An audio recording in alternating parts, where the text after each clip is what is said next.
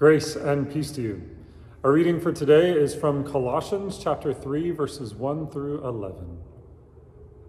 So if you have been raised with Christ, seek the things that are above, where Christ is, seated at the right hand of God. Set your minds on things that are above, not on things that are on earth. For you have died, and your life is hidden with Christ in God. When Christ, who is your life, is revealed, then you also will be revealed with him in glory. Put to death, therefore, whatever in you is earthly: fornication, impurity, passion, evil desire, and greed, which is idolatry. On account of these, the wrath of God is coming on those who are disobedient. These are the ways you also once followed, when you were living that life.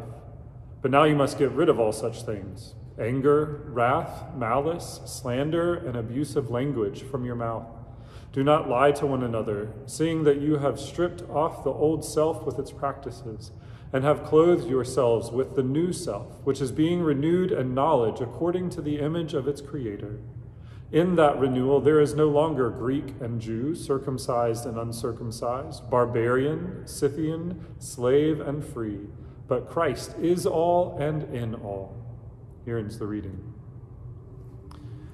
I think one of the many challenges of a life of faith is how good we are at compartmentalizing our lives and not realizing how our identity, our morals, our values and beliefs that we truly believe and want to be our guiding principles relate to the things we do in other parts of our lives.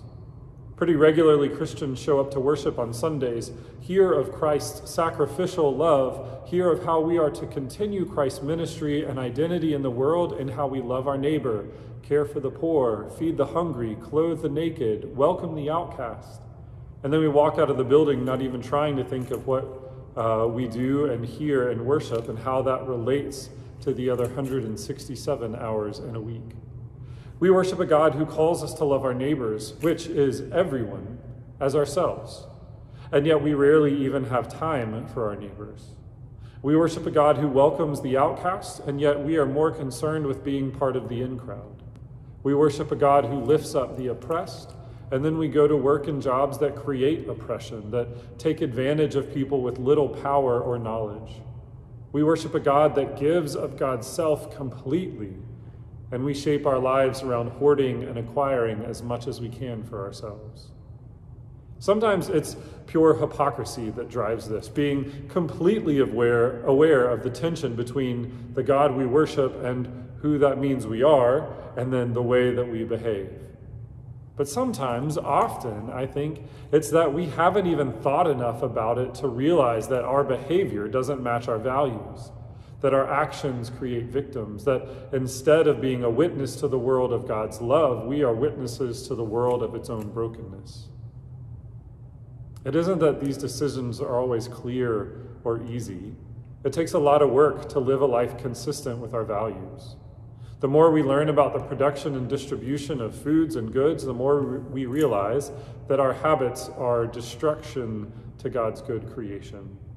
The more we realize how the systems we participate in were created to serve only some and often intentionally make victims of others, the harder it is to find our place, and the more we realize we must sacrifice our comforts and wants to give honor and dignity to people who are created in the image of God just like we are. Colossians talks about putting to death the things that are earthly, which means the things that are not of God, things that are inconsistent with a pure life of faith that God wants for us.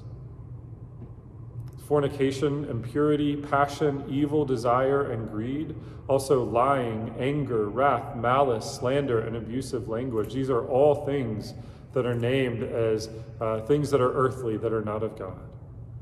That all sounds well and good, putting down those things, until we start to consider how much in the world depends on these things and how much of them we are tied up in.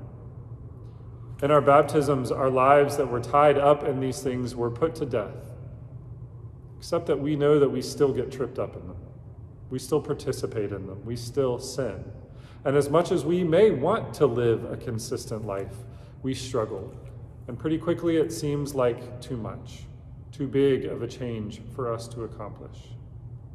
Which is why I appreciate Martin Luther's talk about sanctification, how this work of the Spirit in us to form us more and more to be the people that God creates and calls us to be is a daily dying and rising. Daily dying to our old selves and then rising anew to be who we are in Christ. It's a one step at a time kind of a thing. Luther said, every morning when we wash our faces, we should remember our baptisms. Remember that we've died to sin and risen to new life. And each new day is an opportunity to take one step. God's grace does not exist to weigh us down in guilt, but to lift us up to new life. And I give thanks that that grace comes each and every day. So may we work to make our lives consistent, to have our beliefs and values shape the way that we behave in the world.